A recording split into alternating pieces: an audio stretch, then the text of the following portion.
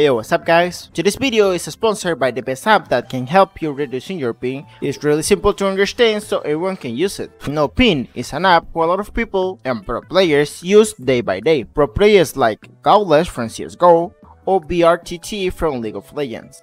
But on this time, we're not here to talk about any pro players. We're gonna see if this app can help us reducing the ping on Fortnite. But before we test, we need to see how to download NoPing. As you can see, this is the website of NoPing, and as you can see, it's really interactive, so you can understand really easy. As you can see, there is a lot of pro players who use NoPing, but on this time, we're not gonna see that. So if you want to download NoPing, in the description, you're gonna have an affiliate link, so you can have a discount of 20% when you make your first time purchase ever. As you can see, you can use NoPing totally free by 7 days. You can improve your ping, you can increase your FPS. You will play games with IP block.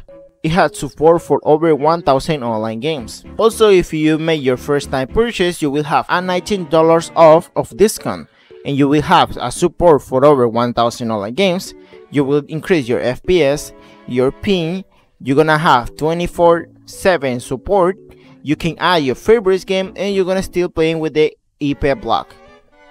But if you don't want to spend, you can use the free trial. As you can see, I already tested because this app really works. So we're gonna download NoPing so you can see if this really help you with the ping and FPS. So as you can see, I have already installed it, so you will have this file. I'm gonna start to do all the settings that you need to do to get the less ping possible.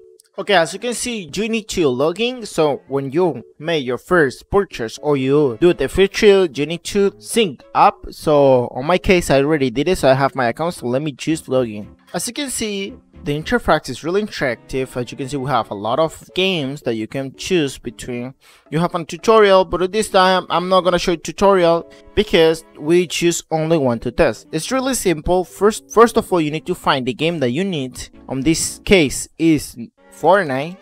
As you can see, we have a lot of servers here, so first we will need to see on Fortnite how much ping we have on my normal servers. On my case, I used to play on United East. As you can see, is United States East, and we have some servers. So first of all, we need to go into game. Okay, I usually play on 90p on creative. As you can see, I'm getting 125, and my servers are showing me that I'm playing on 129 on East. That's normal because I'm living in a really bad country. If I want to get a better ping, I need to play on the midnight, and I don't like it because it's really bad play on that time. So as you can see, I'm currently playing 100, 120, 90. So it's really bad if I want to bail or do something.